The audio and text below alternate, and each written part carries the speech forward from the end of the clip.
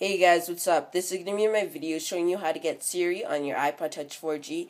Now, as you can see, this is the iPod Touch 4G by the front-facing camera and also by the camera at the very back of it, as you can see right there. Now, before you begin this tutorial, you're going to have to make sure you either have an iPod Touch 4G, an iPhone 4, or even an iPhone 3GS. Now, you're also going to make sure that Spire is completely removed if it was recently installed, or you'll have to re-jailbreak. Now, to get Siri on your iPod Touch 4G, what you'll have to do is open up Cydia. Now, once you open up Cydia, what you'll do is go into Manage, Sources, Edit, Add, and then you'll add the following Cydia source: repo Siri Port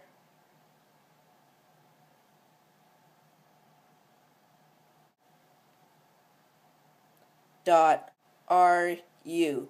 So that is going to be the Cydia source you'll have to add in order to get Siri Port on your device. Now, once you do that, what you'll have to do is go into that Cydia source.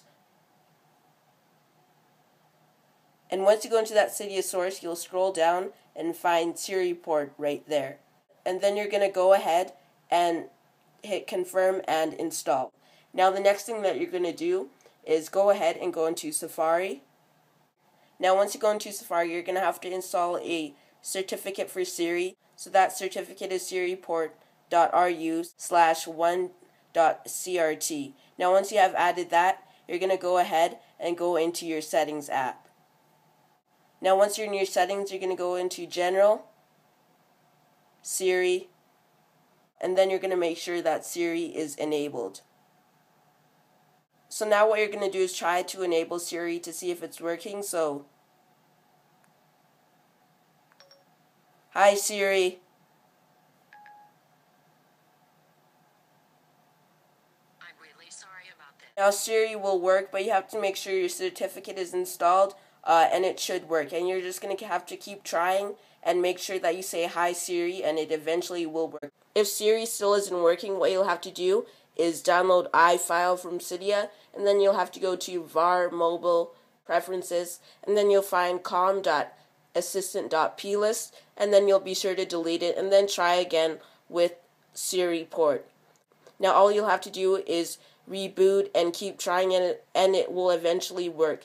So thank you for watching this video. Please be sure to subscribe. Please like this video. Please follow me on Twitter at twitter.com/applecritics and at reply me for any jailbreak related questions. I'll be sure to answer them. And also, iMESSAGE me at applecriticsYT@me.com, and I'll be sure to provide jailbreak help with Siri Port. And also feel free to donate through PayPal at applecriticsYT@me.com. And please be sure to donate if this worked. And thanks for watching.